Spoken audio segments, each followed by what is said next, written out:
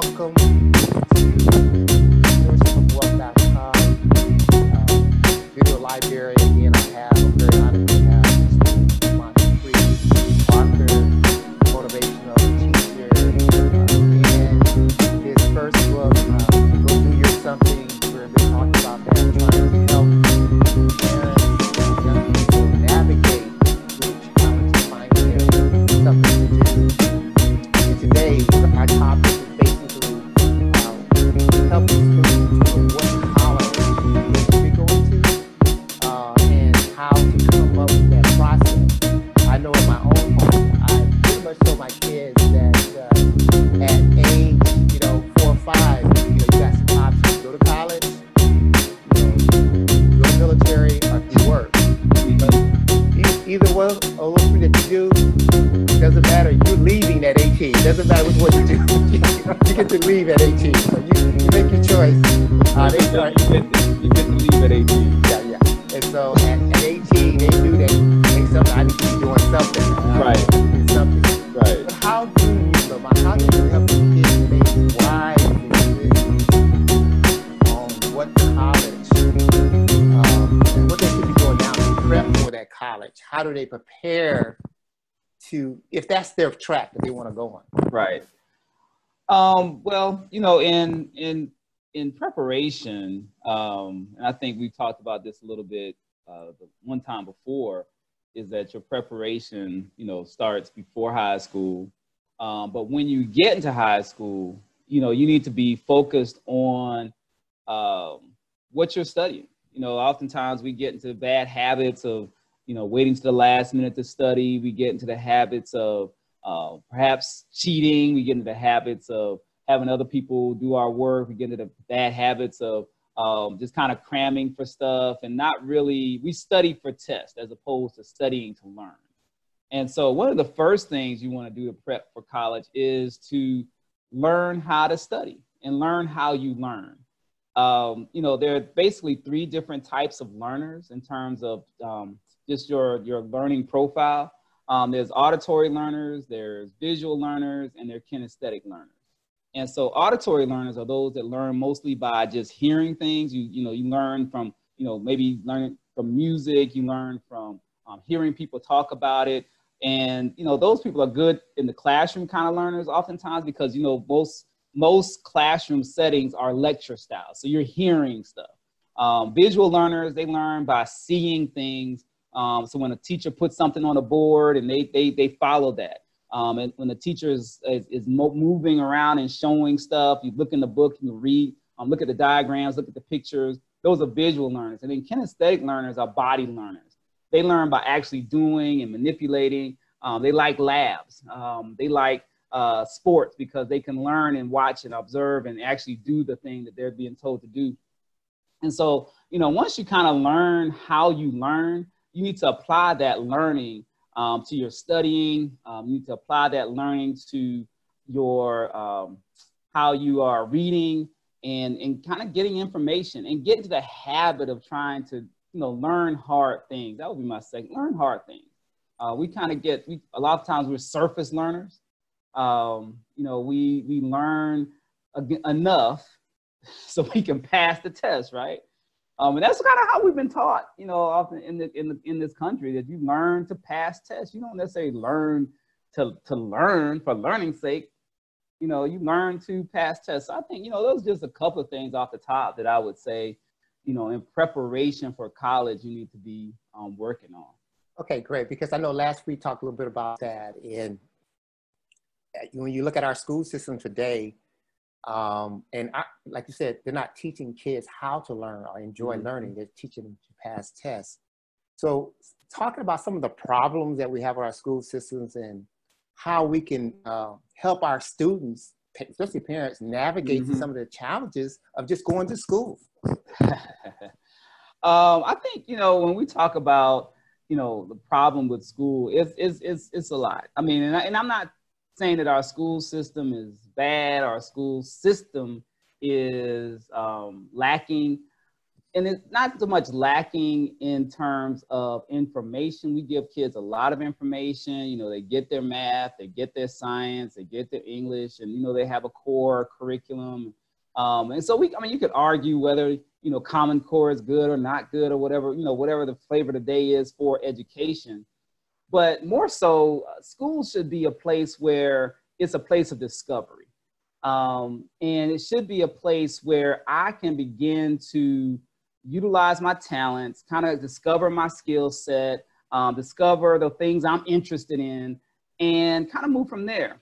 One of the things that I was privileged to do when I was in school is to learn how, you know, about leadership. I started when I was in middle school and got involved in student government. I really enjoyed that. I was one of the senators from my class, and it was an honor to do that. And then, you know, in high school, I was a vice president of my class. I did a treasurer for another club and the secretary for another club and a student body officer. And, you know, through all of those different things, I learned that I enjoyed leadership. I enjoyed the process of learning how to lead and being able to help come up with programs and that kind of thing. And schools should be like that. I mean, it shouldn't just be about the A's and the B's and the grades, you know, but so it's unfortunate right now that our schools don't necessarily teach our kids to use school as a platform to discover what I call, which is the title of my book, There's Something. And your something is your purpose, what you were born to do. Everybody was born to do a thing. And they weren't just born to do anything, they were born to do their something. And I kind of took the, you know, when Jesus was getting ready to head back to heaven after his resurrection, he called all the disciples together and he was having this last conversation with them. And he gave them, you know, what they needed to do. He said, you know, go into all the world and baptize and teach, teaching them everything that you've observed and seen me do. So he gave them a mission. He gave them a purpose. And so that was their something. And so I took from that everybody is given a God-given mandate to do something, fulfill something in this world. You don't just show up by chance. You show up by purpose. Now, as you were talking, I thought about my own situation. You know, my parents basically, you know, had 10 kids. And so I went to 11 different elementary schools, 3 different middle schools, 5 different middle schools, 3 different high schools, and just going through all those different challenges and navigating through all those different school systems. Yeah. I mean, just getting to school on time for many parents is a big deal. You're saying, you know, a school should help kids determine their purpose. Where does the parent play in all this? Because I think the parents are spending a little bit more time with their kids. And when I think about education, I think about countries like Nigeria. I have a daughter-in-law from Nigeria, but I did a little research on Nigeria. There's only 300,000 seats available for college education. Right. So all the schools in the entire country, there's only 300,000 seats available. No. And so let me back up. I'm sorry. There's 300,000 people applying for those seats every year. There's 40,000 seats available. That makes it worse, Mike. That didn't. Yeah. And so you have people really trying to get this higher education because it's scarce. Right. And they see the value of it because they know this education is going to increase their opportunities. And so how do we tell our kids, you know, when you go to school, you're there to increase your opportunity as an adult, opposed to going there to, you know, I mean, you're there to learn, but it's going to actually help you take care of yourself. Right. So shouldn't that kind of be part of that conversation? Is that part of the purpose, finding the purpose? Yeah, no doubt. I think parents playing a huge role in that. And one of the things I know with my parents, I didn't come from a household of 10 kids. It was just 3 of us. So I don't know what that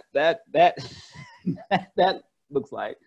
But, you know, one thing that my parents did was they allowed, I think, each of us to explore most of the time. I may have mentioned before that when I was in you know, going from elementary school to middle school, you had to take this test to be in the band. And I wanted to play the saxophone, at least I thought I wanted to. And I still do.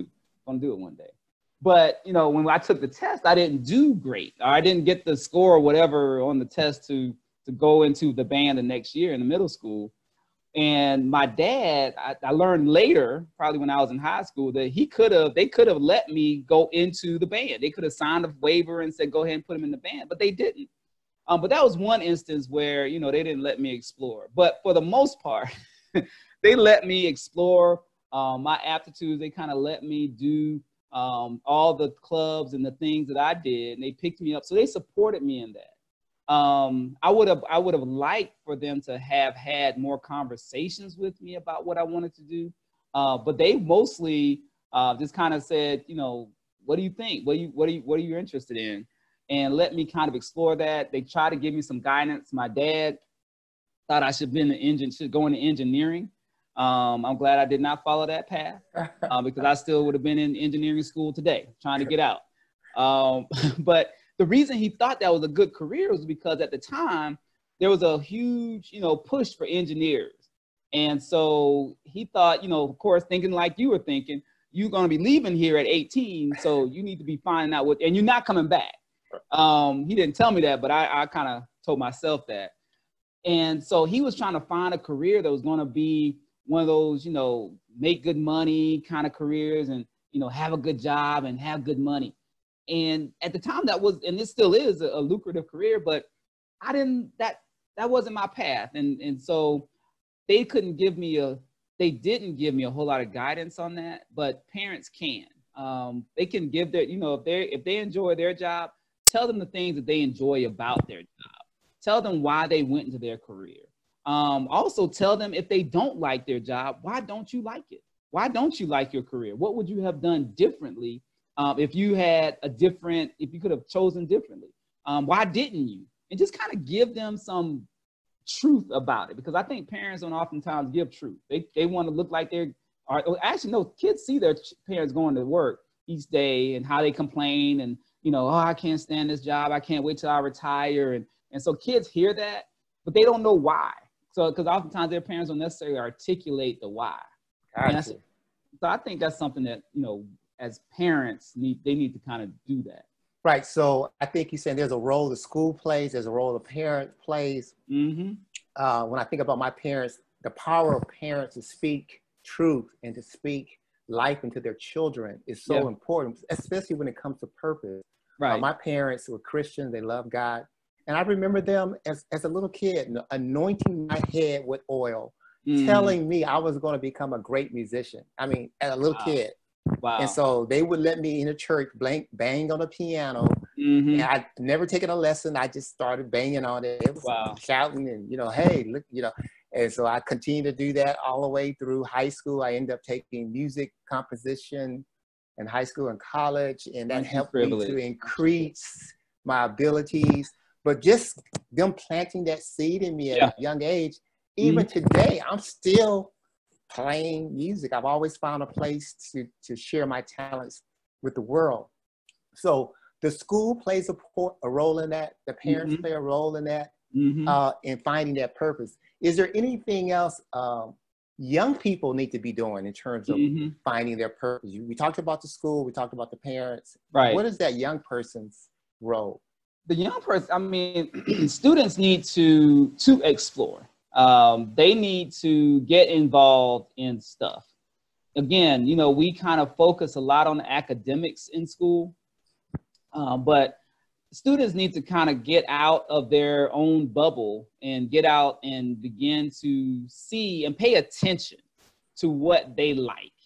If there's a particular subject in school that they really like, you know, admit and say, man, I really like this thing. If they like English, if they like reading, if they like science, if they like math. And, you know, for me, when I was in middle school, I remember in the 7th grade, I took a class where we actually did a fetal pig dissection, and that was the whole thing for the entire year. I loved that. It was the best class that I'd ever had up to that point. And so that just kind of helped me understand that, you know, I liked science. I liked the idea of, you know, cutting open and learning about the different systems of the body. And so ultimately I majored in biology in college and thought I was going to go to medical school.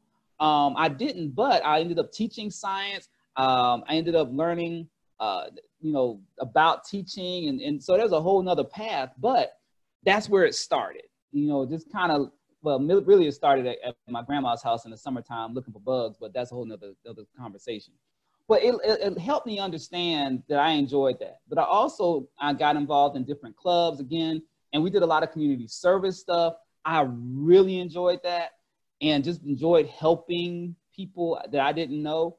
And so those kind of things helped me understand, and I paid attention to it to see exactly what really kind of kindled my fire, and that what made me kind of say, okay, man, I want to do that again.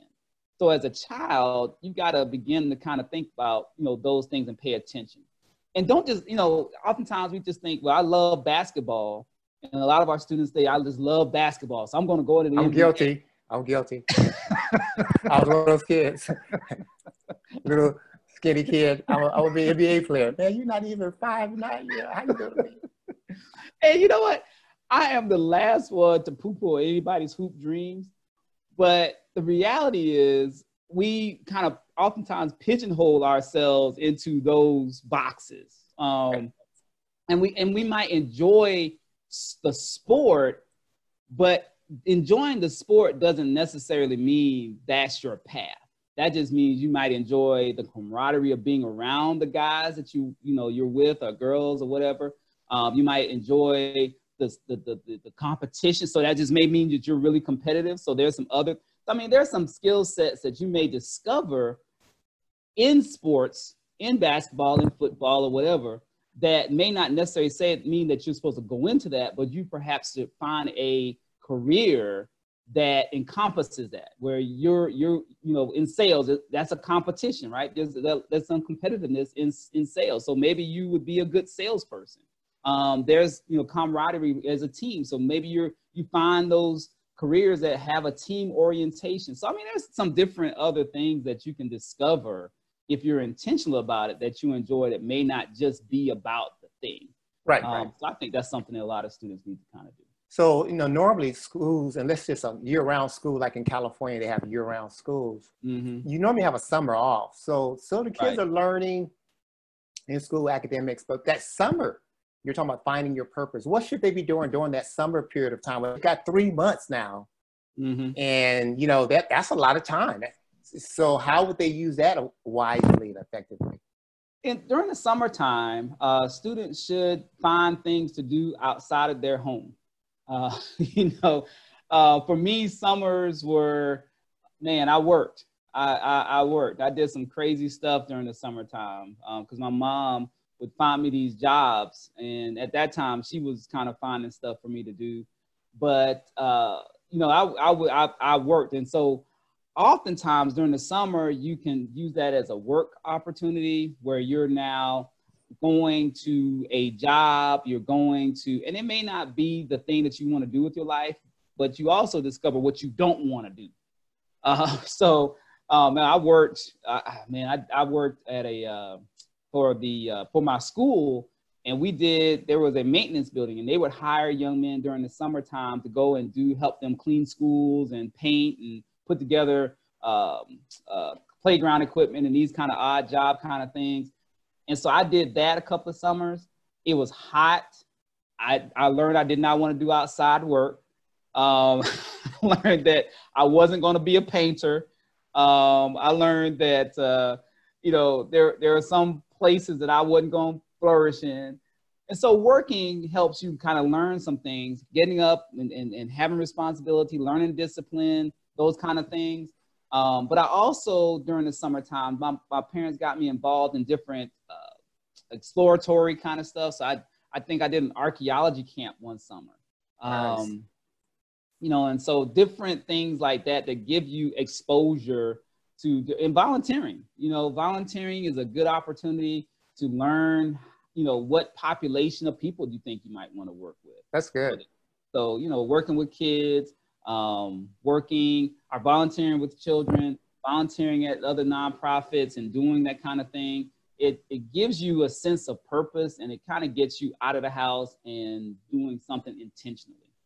This is good. Hey, man, I can talk all day about, how to pair these young people. I'm going to go ahead. We're going to have to do a part 2 of this conversation. Okay. But this has really been really good. I want to close this session.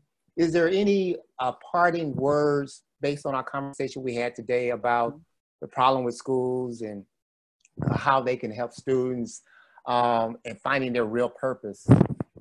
Well, I would just say that, one of the things I don't give, I would encourage students and parents not to give excuse to my school didn't show me, my school didn't tell me. Your future is your responsibility. No one else's responsibility. I mean, it's you that once you know to be intentional, and you go out and get what you may not be getting from anybody else, so that you don't have an excuse to say, well, they didn't tell me, they didn't show me. Now now you can make a different decision to kind of get out there and get some of this stuff yourself. That's good. Hey, Lamont, there you heard it. Lamont Arthur, Go Do Your Something, telling you what you need to do to be successful as you transition to adulthood. This is stewardshipofwealth.com. Again, we appreciate you. We realize that it doesn't matter if you earn $5,000 a year, $50,000 or $500,000, you can become a better steward of your wealth. And we consider wealth more than just money. It's your holistically, it's your time, it's your talents, it's your purpose, doing things that God has designed you to do. So we ask you to keep praying, keep believing. With God, all things are possible.